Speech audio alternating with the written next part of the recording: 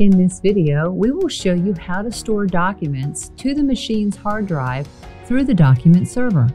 This offers easy access to some of the most commonly and frequently used documents, such as fax cover sheets, applications, even request forms.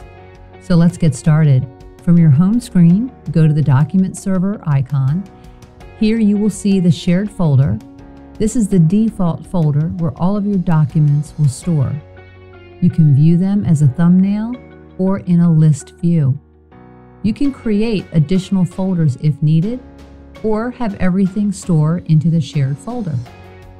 The machine's memory capacity allows for upwards of 3,000 stored documents, regardless of the number of folders you have set up.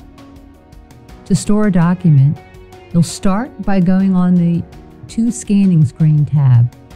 Here, you can make any setting changes needed, but notice that the shared folder is the default folder where your documents will store. If you've created additional folders, you can choose the folder from the subsequent list. The most important thing is to name the file. So click the File Name tab, and the machine will apply a generic name. It's best practice to delete that out and name the file as everyone would recognize. So here I'm going to store a fax cover sheet. I'll enter the name here and place my document either in the feeder or on the glass. Select Start when I'm ready to go, and the machine will now scan and store my document. Now that my document has been stored, I can open this folder, see my document now in the list. I can click on the document and select Preview, and I can see how that document is stored to make sure I'm satisfied.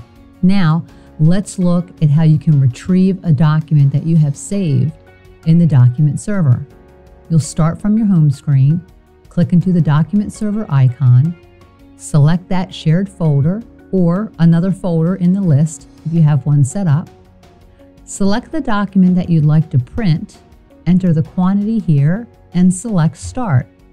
Or you can go to the Printing Screen tab and select other finishing options like staple and hole punch if your machine happens to have those finishing options. We hope you found this video helpful on how you can store and retrieve documents from your document server.